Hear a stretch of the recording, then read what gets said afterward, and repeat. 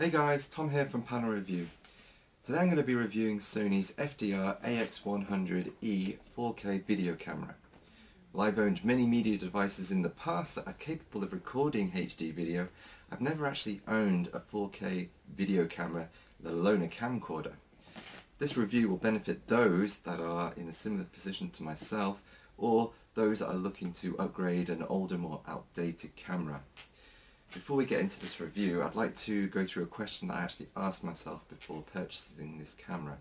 Do we really need a video camera today? Especially when media devices or mobile phones are more than capable of taking great quality video. Well, after doing some research, and in my opinion, the answer is if you're doing pre-planned video or using video editing software, whether it be for scripted YouTube videos like this one, or you're doing simple movies that you want to add to your movie collection, then the answer is yes. And while small compact cameras can't really offer much more over a mobile phone, those that are in the price range over 500 like this one pack a lot more features and a lot more hardware that mobile phones or the smaller media devices just simply cannot handle. So moving over to the PC now, we're just going to take a quick look at the features these more expensive video cameras have over these mobile devices. Typically, the more expensive devices have a larger sensor and a more advanced image processor. They have better video compression such as AVC-HD or Sony's new XAVC-S. They have image stabilization technology, optical zoom and viewfinder, and additional manual control options that allow you to control the aperture, the speed, gain, white balance for example, and so on.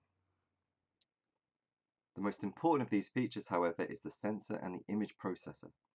Your sensor is responsible for capturing light. Your image processor is responsible for converting that exposure into digital data.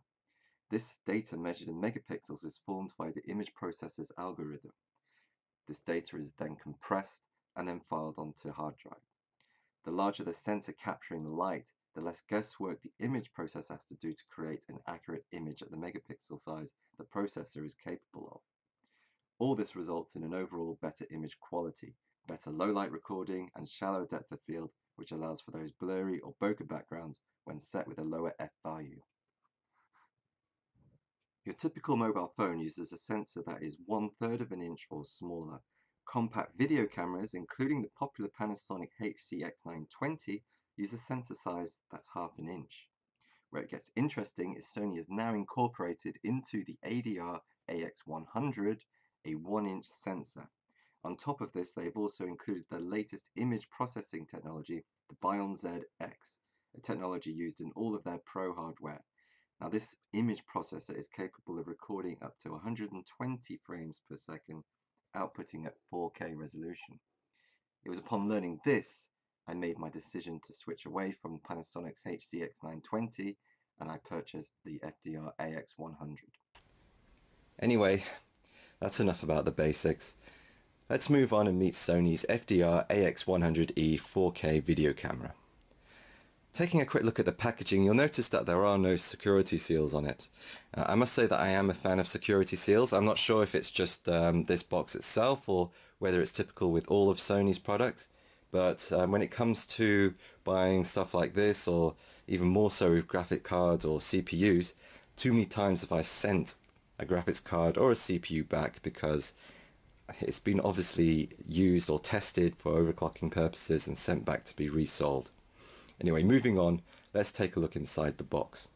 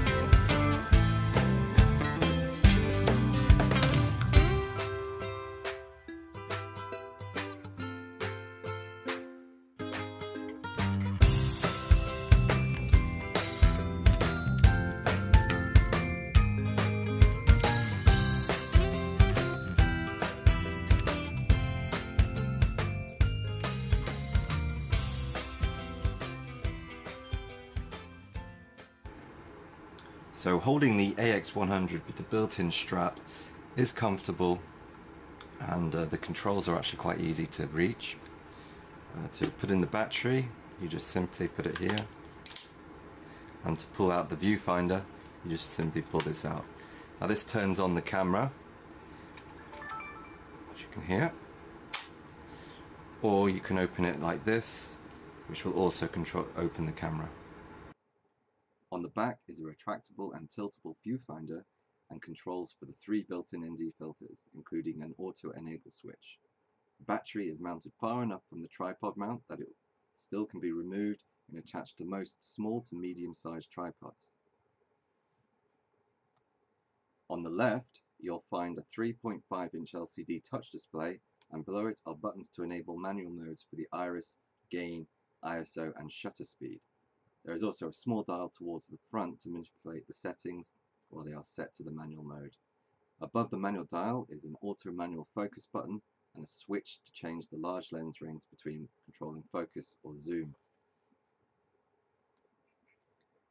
When the LCD is open, it reveals a single SD-MS card slot and buttons for switching to playback mode, enabling night shot and changing picture parameters. On the top, there is a built-in 5.1 channel surround microphone and a hot shoe for mounting powered accessories. Overall, the FDR-AX100 does an excellent job at fitting all of its features into a small and substantial chassis that is easy to hold and operate. Moving to the front of the camera, Sony have partnered with Carl Zeiss to produce a beautiful 62mm lens with 12 times optical zoom. Embedded is a silky smooth ring that can either control the focus or zoom settings via switch. On the other side of the lens is a focus magnifier button that, when pressed, allows you to magnify an area on your touch LCD screen.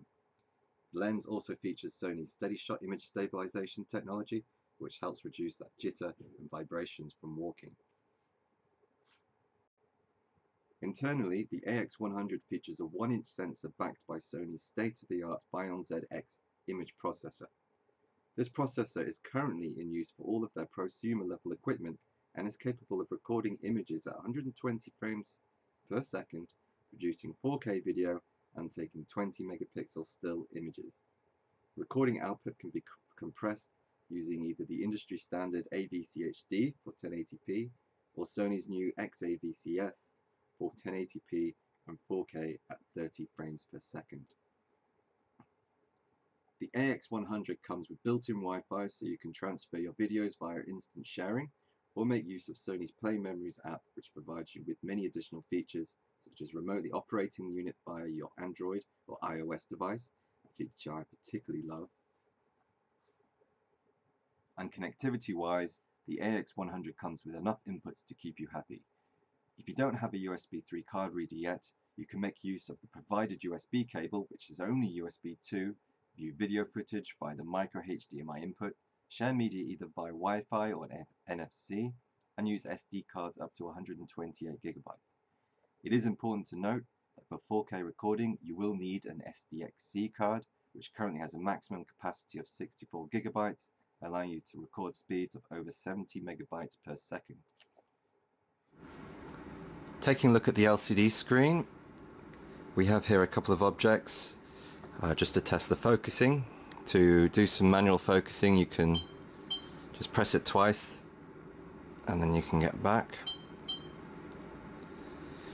Taking a look at the menu options, we've got the shooting mode. The top two are 4K compatible, the bottom two are only compatible with the AVCHD compression at 1080p. We've got various different settings.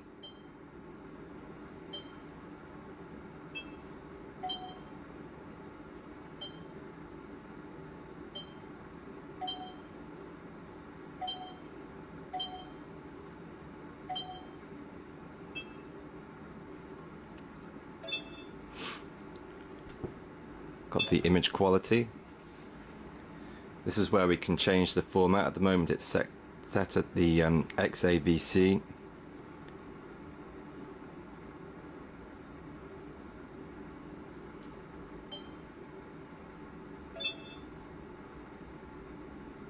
And then we've got the setup, edit and copy for playback, and we can change the playback function.